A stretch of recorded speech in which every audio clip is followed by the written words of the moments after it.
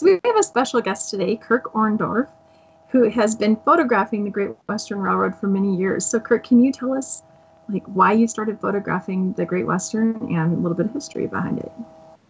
Okay, sure. My dad got me interested in trains when I was pretty young. He was interested in them, and we would go watch trains together. And so I developed an interest in trains. And when we moved to Loveland in 1983, 1984, I really enjoyed getting to know the Great Western because it was a local railroad. It was a railroad I had heard about but had never seen. And, you know, connecting all the small towns and the mid-sized towns here in the Front Range, it just had a local flavor and local employees. And so I met a man there who was also a fan of the Great Western, and we got to be friends, and we started going out often to watch their trains and take some pictures. And being headquartered at the time right here in Loveland, where I live, it just was kind of a hometown railroad. That's wonderful.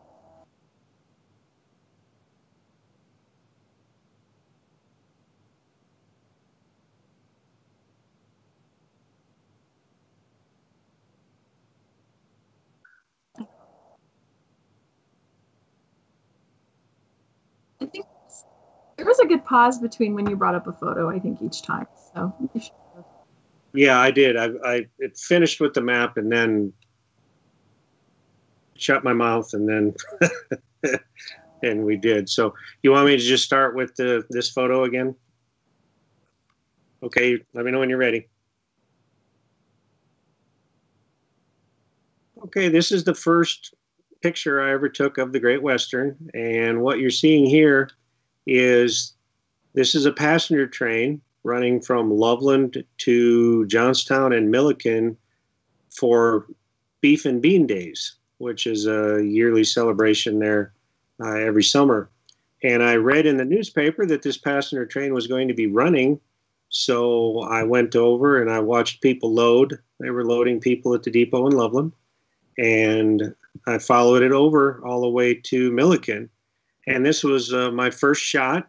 The Loveland Sports Park is right off to the right today. And back then it was kind of out in the country. But you can see the old sugar factory in the background. And I thought it was nice with the mountains. And this was the first picture. So I thought I'd share the first picture. That's a really beautiful photo, Kirk. And I love the passenger train. It's not very often that you would see a passenger train in the 80s. I understand it was for an event, but just really neat. Yeah, it was rather unusual. It was a lot of fun. I was glad I did it. I didn't really know where I was going, but it was well worth it. That's awesome. This 211 is the locomotive that Great Western used for a number of years. It was built in 1954 for the Union Pacific, and the Great Western acquired it from the Union Pacific in 1986. And you can see on the nose, it says Robin. The N is hidden by the handrail, but Robin was the wife of the general manager, and he was also the engineer at the time. And so he honored his wife by putting her name on the locomotive. That's really neat. It's like naming a ship. Name a locomotive. Yeah, makes it, again, that's that hometown flavor of seeing her name on the locomotive. It was a lot of fun. And then that caboose was the only time we ever saw it with a locomotive. That is now at a museum in Windsor. That's right. I have visited this caboose at that museum, and I think it's just the Windsor History Museum. And they have days where they will open the caboose and let you go in. Yep. Go see it today. Now, something I've noticed about this photo is the paint scheme of the Great Western Railroad. Looks like it's orange and white and black to me. Yes. They used that for a number of years. Very colorful scheme, well liked by people in the area, and we hope that they're getting back to that soon because they kind of got away for it for a few years. But we'll see a little later. We hope they're getting back to it. Okay.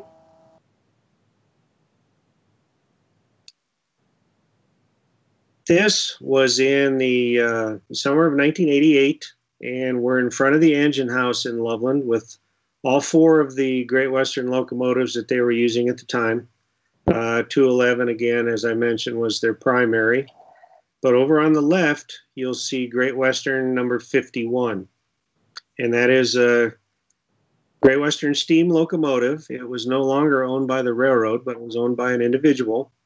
And he ran some trips on the railroad. Great Western used the locomotive to haul some trips in, I believe it was 83. And here it was being worked on in preparation for going out of state to be used for a little while. But it was nice to see. It's a very popular locomotive.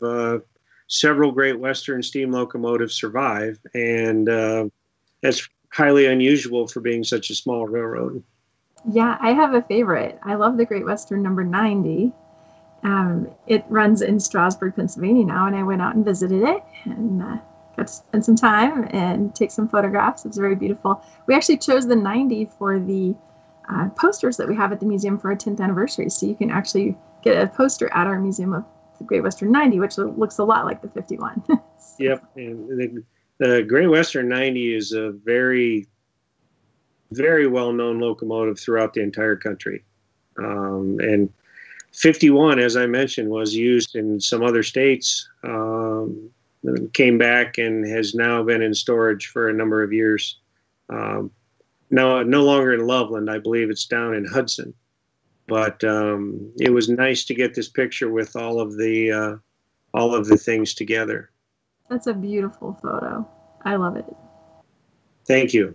There's one other Great Western, number 75, is being restored right now in Heber City, Utah.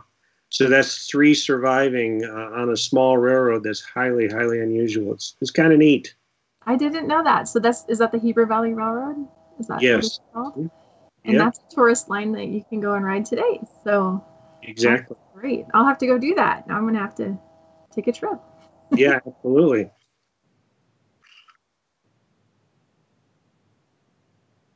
Is that better? I have no idea what I said the first time. So thanks.